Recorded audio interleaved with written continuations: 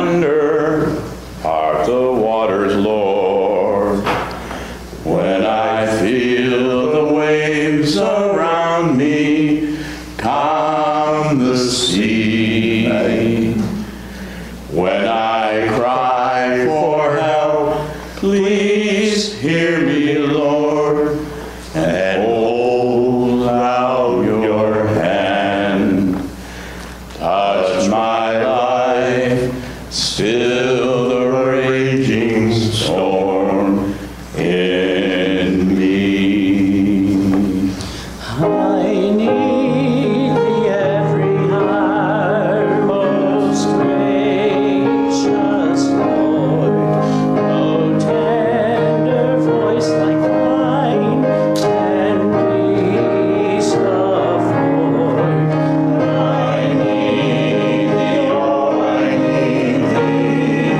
Every hour I need thee. Oh, bless me now, my Savior. I come to thee. I need thee every hour. Stay thou nearby. Temptations lose their power when thou art nigh. I need thee, oh, I need thee. Every hour I need thee. Oh, bless me now, my Savior. I come to thee. I need thee every hour, in joy or pain. Come quickly and abide, or life is vain. I need thee, oh, I need thee. Every hour I need thee. Oh, bless me now, my Savior. I come to thee. I need thee every hour, most holy one. Oh, make me thine indeed, thou blessed Son. I need thee, oh, I need thee. Every hour I need thee. Oh, bless me now, my Savior. I come to thee.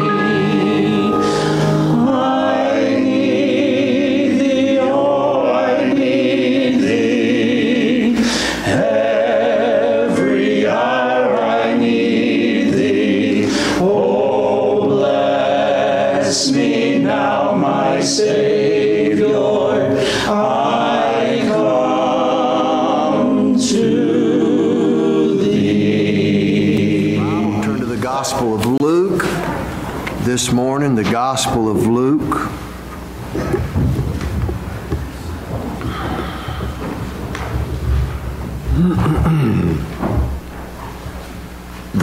Chapter 24. I just told you the Gospel of Luke. That's a pretty big book. Just open it up somewhere. Chapter 24. The setting of this passage, Jesus has gone to the cross. He has died, and 3 days have passed, and He has risen. And we come to verse 36. The Lord is appearing to the disciples, and He's going to speak to them. And He says, "And as they thus spake, Jesus Himself stood in the midst of them, and saith unto them, Peace be unto you.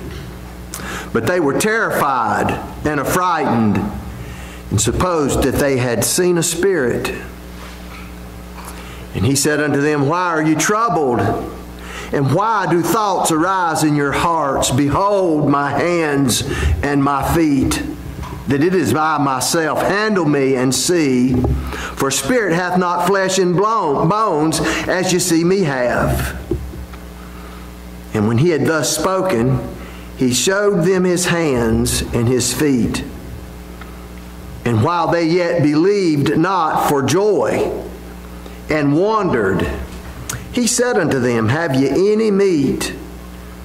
And they gave him a piece of a broiled fish and of an honeycomb. And he took it and did eat before them. And he said unto them, These are the words which I spake unto you while I was yet with you, that all things must be fulfilled which are written in the law of Moses, and in the prophets, and in the Psalms concerning me. Folks, don't miss that. Don't miss that little tidbit right there.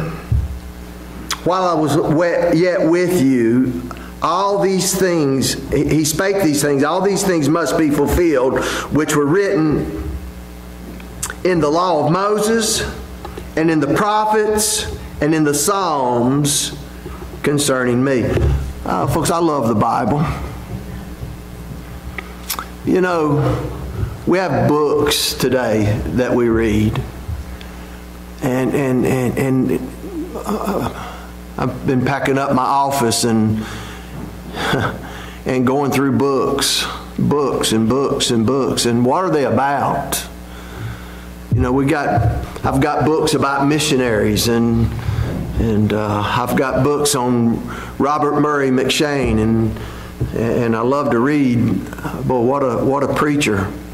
What a man with a heart for God. I've got books on D.L. Moody and Charles Spurgeon and on Adoniram Judson. What a man of God Adoniram Judson was. And you read about them and their exploits and what God did through these men.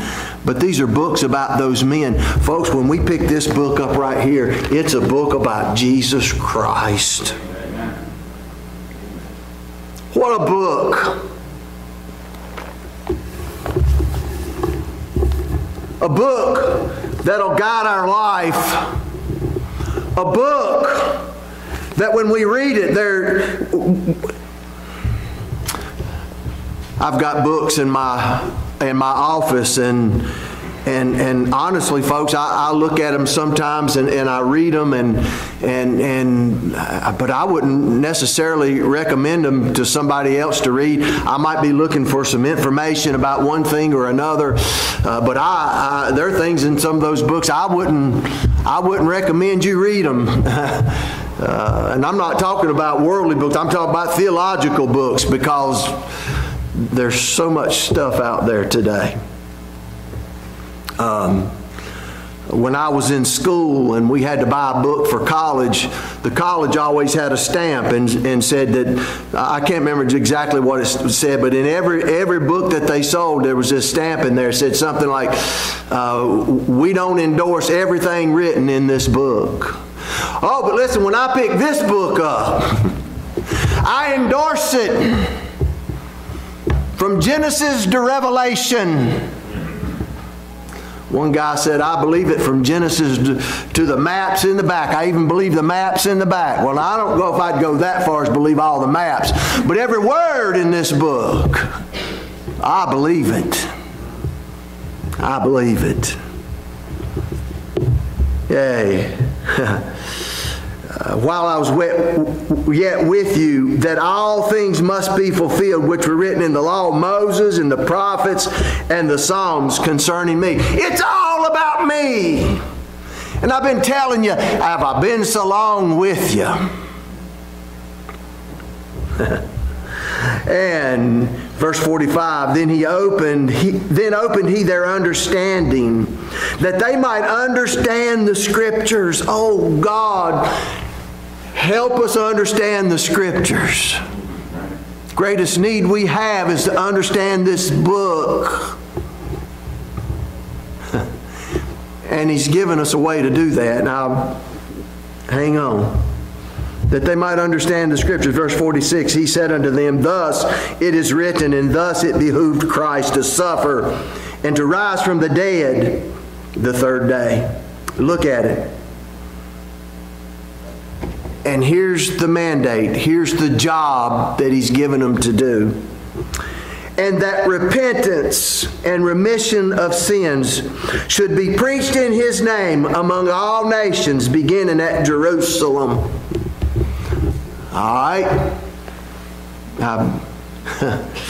Here's the job. In verse 48, and you're witnesses of these things, but you're not ready to go do it yet. You're not equipped for the job yet. Look at verse 49. And behold, I send the promise of my Father upon you, but tarry ye in the city of Jerusalem until ye be endued with power from on high. We preached to a message this morning again. We've been preaching a series of messages on the Holy Spirit. And I want to follow that theme again this morning, and I want to preach to you the title of the message would be something like this: the difference that the Holy Spirit makes. Let's pray. Father, oh God, I'm overwhelmed with the subject at hand this morning. And Lord, you know in of myself I'm incapable of imparting this truth. But I pray, Father, that the promise that you gave would come is here. And that he would take truth and apply it to our hearts today. And it make a difference in our life, in the way that we live for you. In Jesus' name we pray. Amen. The Lord Jesus gave the disciples a world-changing job to do. That repentance and remissions of sin should be preached in his name among all nations. What a job! What a job. They were to preach the gospel to every creature on the planet. Yet after giving them this task to preach this wonderful news that he told them to go out and to do, he said, you're not ready to go yet. In other words, he said, don't go yet. You're not ready. You're not equipped for this job that I've given you to do.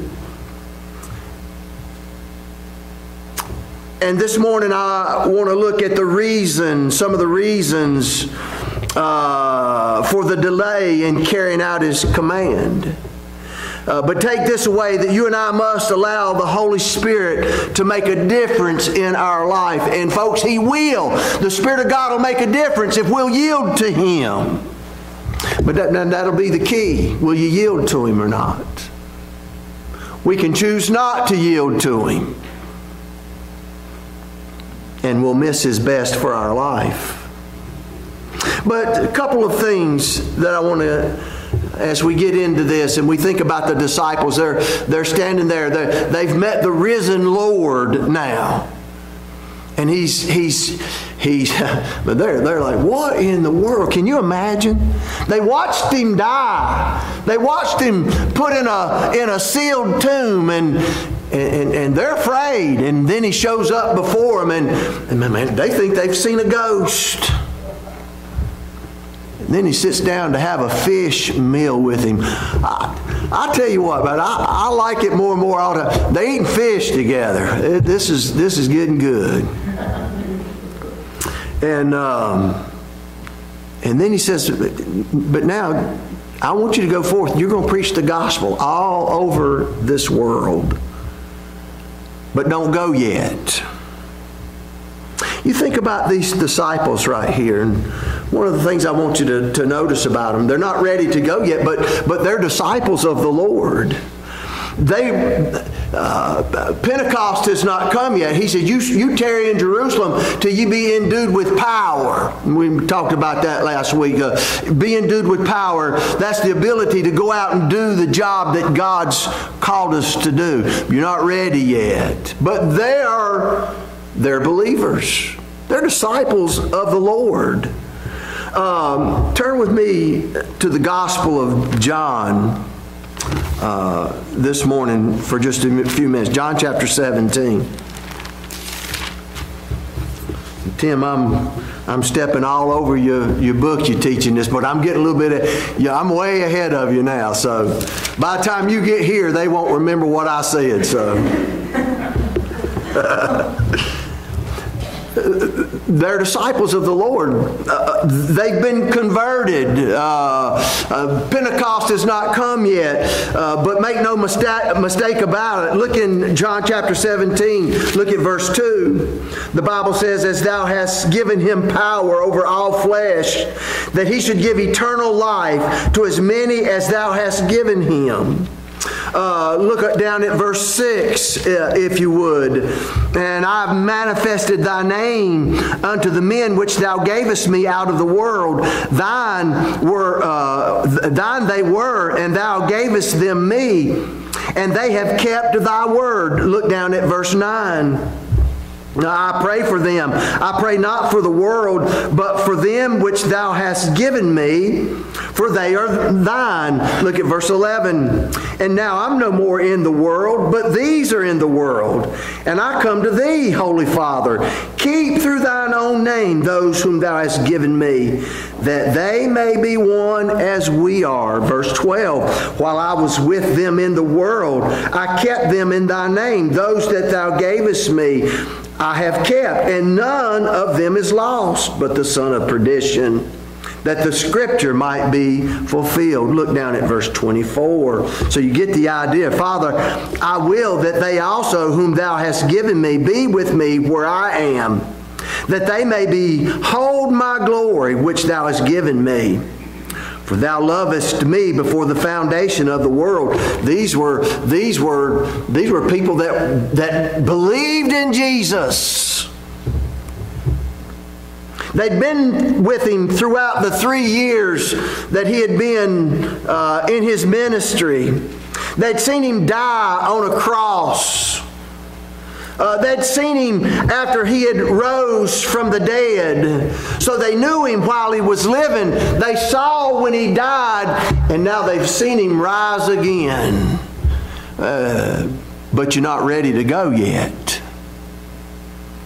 Tarry in Jerusalem until you be endued with power from on high. God was bringing about a change in dispensations. Now, folks, I'm a dispensationalist, and basically what that means is God in different periods of time, He dealt with people in different ways, and there's sort of a progressive revelation that He's doing. And in the age of creation, that was a dispensation. There was an age of conscience when man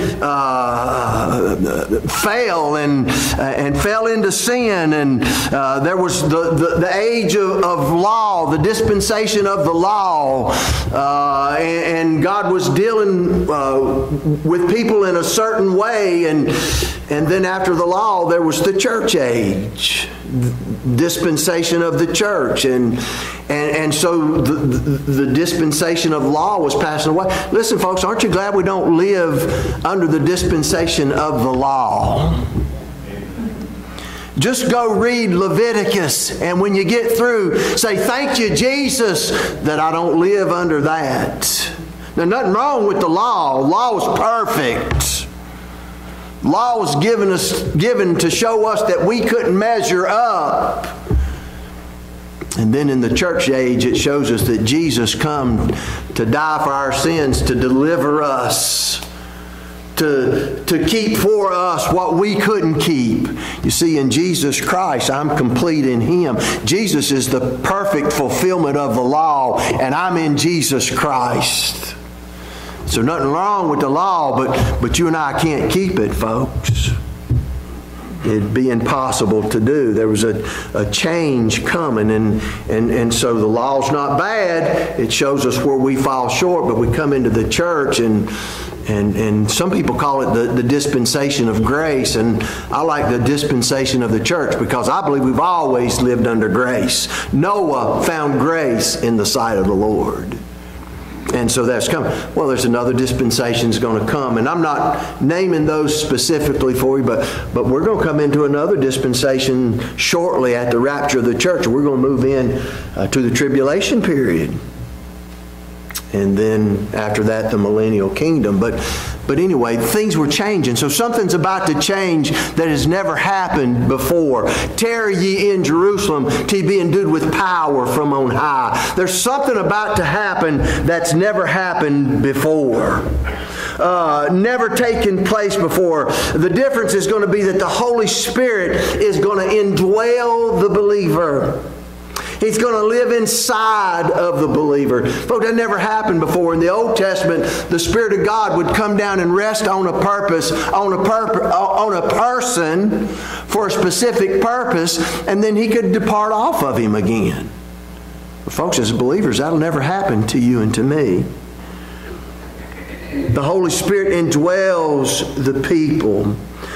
It was a power that had never been available to any other people in the history of mankind in that particular way. You know, we got all kind of religious cults today, and they say all kind. Oh, you got to free up your inner self. No, I want my inner self to be filled with the Spirit of God. That's what we need today. You know, we got programs to take the place of the power of God today. Some of the messages, we've talked about that a little bit before. We talked about the Spirit of God resting over the cherubims of the mercy seat. Then it begins to move off over the doorpost of the palace, and then out up into the mountains. And then the Spirit of God departed off of there, and it was gone. And the work kept going, but the Spirit of God had departed. And I'm afraid we got a lot of that in church today. We got a lot of busyness going on, but I don't know that we got a lot of the Holy Spirit behind a lot of those things today. We have personalities that will motivate us. Some of these motivational speakers out there today, boy, they got a strong sway.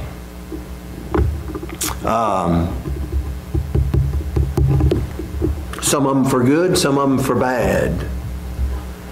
But what we need today is the Spirit of God. There's no substitute for what God's about to do in these believers' life. Nothing can take the place of it for what God was going to do. Tarry ye in Jerusalem till ye be endued with power from on high. They were about to enter into a new era. Something that never happened before.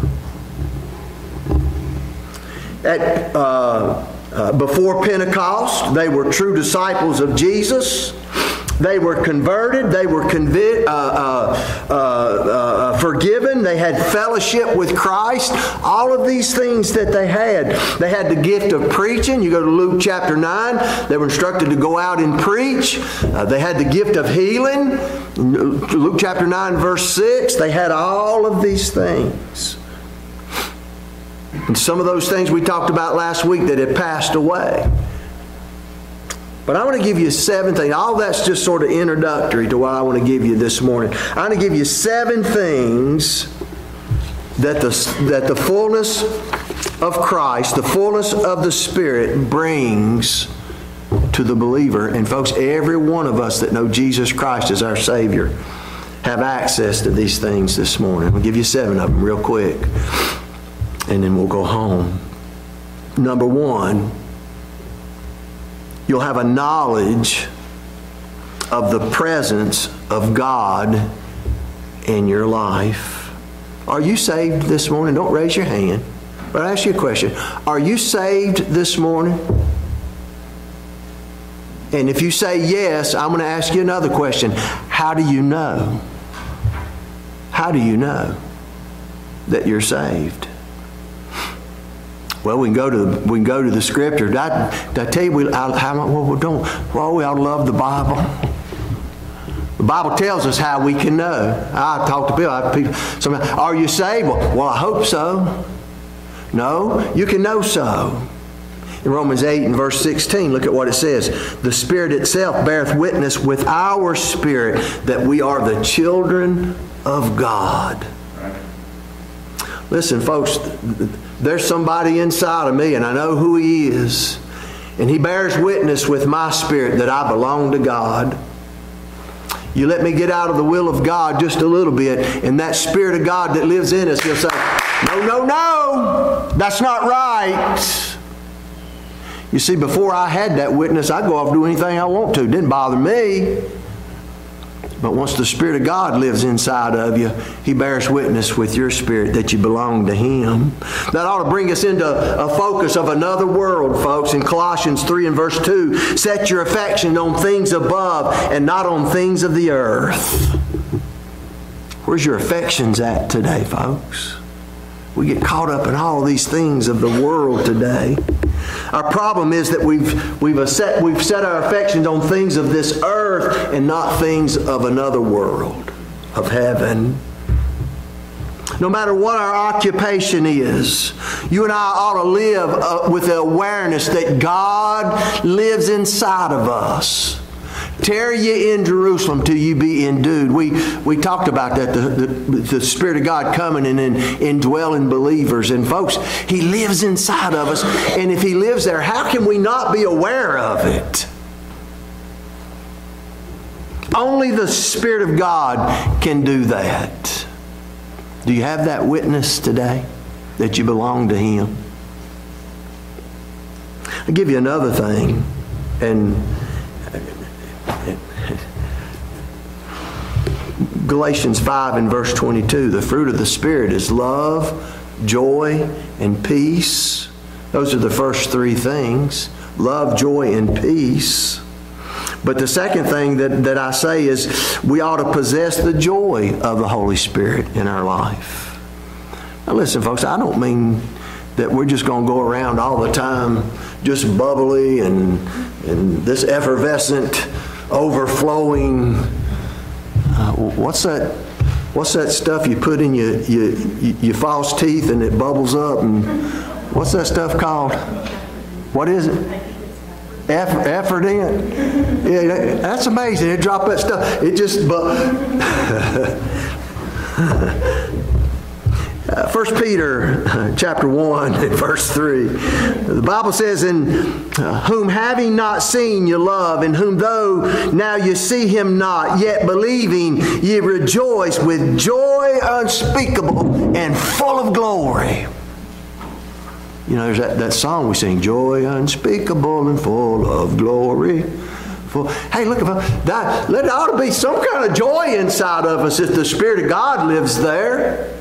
In whom having not seen, do you love Him today? If you love Him today, folks, you love somebody that you've never seen before. How can you love somebody that you've never seen? Well, I've never seen Him, but I know where He lives. And I want to say to you folks, God has been good to this sinner. I believe I could just take off, start running now. God's been so good to me. Hallelujah! And there's a joy in that, folks, that knowing how good God is. The Bible says it's joy unspeakable and full of glory. I got to tell you, folks, I think sometimes Christians believe that you're not supposed to have any joy in your life. I mean, it's like this all the time. No wonder nobody wants to be a Christian. No, look, and folks, I'm grateful that God saved me. There's a joy in that. In 1 Peter 4, and we've talked about this a lot, and beloved, think it not strange concerning the fiery trial which is to try you, as though some strange thing happened unto you. And that's there, and that's true. Listen, when the fiery trial, it's not a strange thing that happens. And we've all gone through it, but we've got to hook verse 13 with verse 12. But rejoice inasmuch as ye are partakers of Christ's suffering, that when His glory shall be revealed, ye may be glad also with exceeding joy. Listen, folks, there ought to be a joy that comes with being filled with the Spirit of God, being controlled by Him. So, the knowledge of the presence of God in our life, number two, they possess the Holy Spirit. Here's another one I want to give to you. Go with me to the book of Acts chapter 2 for just a minute. Acts chapter 2.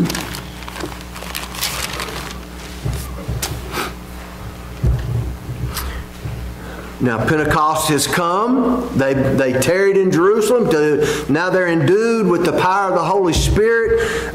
In Acts chapter 2 verse 1, day of Pentecost was fully come. They're all of one accord, one place.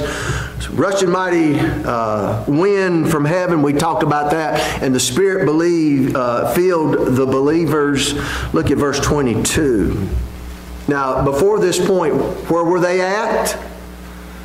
Well, most of the time they're hiding out somewhere. They're afraid. They're frightened. They were terrified. And now the Holy Spirit, they've been endued with power from on high. Look at verse 22. And Peter gets up to preach. He says, "Ye men of Israel, hear these words. Jesus of Nazareth, a man proved of God among you by miracles and wonders and signs, which God did by Him in the midst of you, as ye yourselves also know. Him being delivered, and by the determinate counsel and foreknowledge of God, ye have taken, and by wicked hands have crucified and slain, whom God raised up, having loosed the pains of death, because it was not possible that He should be holden of it." Look down at verse 32. "This Jesus hath God raised up, wherefore we are all witnesses." Now look down at verse 37. Now, before you read that, look up here for just a minute. Now, before they're terrified, they're afraid, they're hiding out for their life. Jesus said, "You just wait in Jerusalem till you be endued with power from on high, and then you go out and preach." And so now that's happened. And these men who before were afraid, they're afraid for their life. And now, before the very ones that they were afraid of, they're standing in the midst of, and they're proclaiming Jesus Christ with the power of the Holy Spirit behind them. And look at what the results were. Verse 37, "Now when they heard this, they were pricked in their heart, and said unto Peter and to the rest of the apostles, Men and brethren, what shall we do?" And so, here's the principle. They spoke with penetrating words. They spoke with penetrating words. I'm going to tell you what, folks. Anybody can get up and deliver a message. Listen, you can take an unsaved man and he can give up. He can stand up and deliver a message. But I'm going to tell you what, until he's endued with the power of God in his life, he don't have those penetrating words to speak. The Spirit of God took the words of the apostles and drove it home into the hearts of the people. Listen, folks, people started getting saved. Thousands of people started coming to the Lord. Their response was, "Men and brethren, what shall we do?" The Spirit, they've been endued with power from on high. Is just as if the Spirit of God took the words of those men and sharpened them, and they just drove right into the hearts of people. I was cutting some beets the other day, and the knife I had, I was like I sawing these things. I'm like, man alive. And so I got my wet rock out, and I started hitting that knife with that wet rock, and then when I finished, I went to cut them beets, went right through it. You see the application, folks. We're dull without the Spirit of God. But when the Spirit of God moves in and we take the words of God and we preach them, we give ourselves, yield ourselves to God, He takes those words just like He sharpens them and He does the work. I've said so many times, and I've got up and I've preached, and I've wanted to do this, or I wanted to do that, or I've gone out and witnessed to somebody, and I didn't get the results that I thought I should get. And God says, all right, just go home and go to bed. You did what you were supposed to do. Now let me do the work. That Spirit of God, take those words, and you ever lay down at night and somebody say something to you and you just lay there and you can't sleep because you're thinking about what somebody said? Oh, listen, when the Spirit of God gets a hold of somebody's heart, go try to sleep with that taking place. They spoke when they were endued with power from the words that they spoke. See, folks, not your words. It's not my words. It's the Spirit of God now that's taking those words and driving it right into the heart of the sinner. I like this one, and there's another one. I believe we have a clear reality. Listen, folks, I'm clear about the things that are taking place in our world today. In 2 Chronicles 12 and verse 32, the Bible says, "And the children of Issachar, which were men that had understanding of the times to know what Israel ought to do." Listen, folks, you and I need to preach with authority today. We need to stand up and say, "Thus saith the Lord," and not be ashamed of it. That's what we need. I don't need to dialogue between unbelievers and theologians about what the Bible says. I don't need to dialogue about the sanctity of what marriage is today. No, that's big today, folks. You mark it down, people are going to be marrying their cats before long. Oh, preacher, that never happened. Well, you wait and see. We don't need to dialogue about that. The Bible's clear. One man for one woman for one lifetime. I don't need to dialogue about gender equality today. I don't need to wonder if it's right to take a bunch of drag queens and put them in our elementary schools today and let them read ungodly who knows what to our 7, 8-year-olds. I'm clear about that today. And I know what we ought to do. We need an understanding of the times and not be afraid to tell the truth. You see, we got to back off today because, we might offend somebody. The government's going to hear what you say. They're going to come in. If you talk like that, they'll shut you down today. We need an understanding of the times, folks. Not be afraid to tell the truth. No, but I've told you so many times, my problem's not knowing right from wrong. What's my biggest problem? Doing right. I know right from wrong. There's somebody that lives inside of me that shows me right from wrong, and my problem's not knowing right from wrong. It's doing what's right. Men and women, what shall we do in this day? Well, the men of Issachar, children of Issachar, there were men that had understanding of the times to know what to do. What do? Well, we repent. We get right with God. We get back to living the way this book says that we ought to live. And if we'll yield to the Spirit of God, He'll show us how we should live our life. There'll be no question. They had a clear sense of what reality is today. Listen, folks, the world can change, and the world does change. And the world can tell you, well, this has changed, and that old antiquated Bible, that book of old stories that old white men, Jews, and this and that and the other wrote down, they don't matter anymore. Yes, they do. We need an understanding of the times. We need to get back to this book today. And if we'll follow the Spirit of God, He'll lead us to this. A couple more things I'll give you, and nothing new. But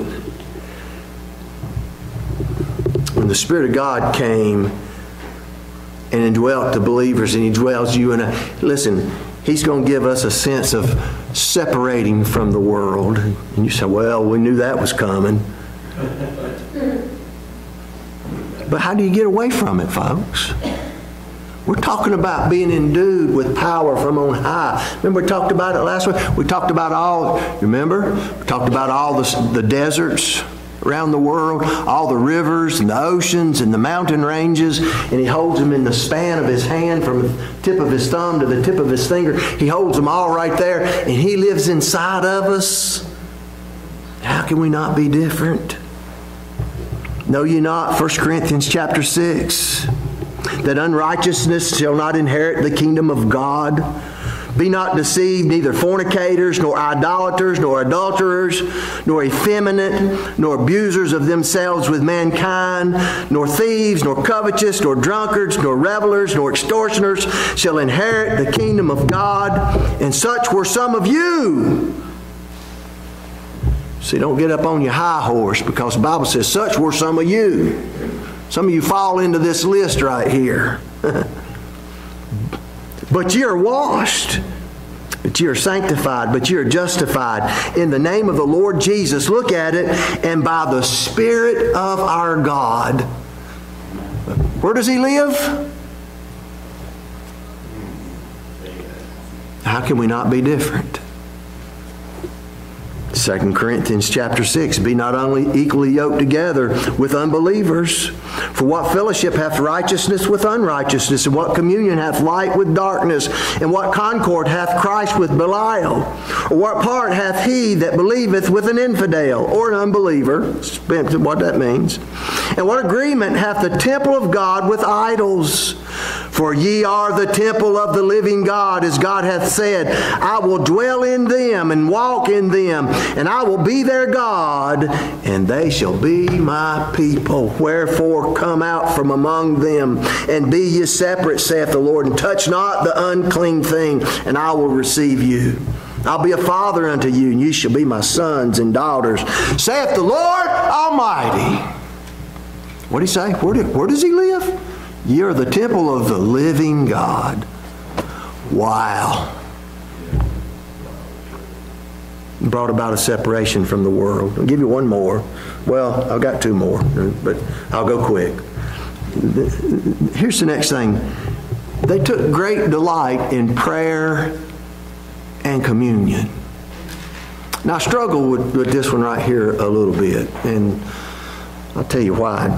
You remember when Jesus went into the Garden of Gethsemane? Took His disciples there. He took a few more with Him. Y'all remember who they were? Peter, James, and John. He went a little bit further. He said, now y'all stay here. I'm going to go yonder and pray. And he went yonder and he began to pray. What did the disciples do? They fell asleep. He came back, woke them up. Hey, can't you watch with me? Watch and pray that you enter not into temptation. Went away, fell asleep again. And I said I sort of struggle with this a little bit, because I'm up here pouring my heart out sometimes. I look out in the congregation, I'll say, but the difference is, listen, no, the difference is, after Pentecost, and you follow the disciples after that, they're not sleeping, and they're praying. They're communing with one another, and they're praying. Acts chapter 1 and verse 14, these all continued with one accord in prayer and supplication with the women and Mary, the mother of Jesus, and with His brethren. You see, before they didn't get it. Jesus was on His way to the cross, and they're sleeping. But now they've been endued with power on high, and now they get it. In Acts chapter 6 and verse 4, but we will give ourselves continually to prayer and to the ministry of the Word. In Acts chapter 12 verse 5, Peter therefore was kept in prison, but prayer was made without ceasing of the church unto God for him. Now, they had a problem. God answered the prayer, and they couldn't even believe God had answered the prayer, but they still was praying. In Romans 10, verse 1, brethren, my heart's desire and prayer to God for Israel is that they might be saved. Romans 12 and 12, rejoice in hope, patient in tribulation, continuing instant in prayer. Listen, folks, if anything's going to be done in the church today, it needs to be done by prayer. Jack, you got up this morning and announced the pulpit committee. I want to challenge the pulpit committee. You get together and pray over this decision that you're about to make.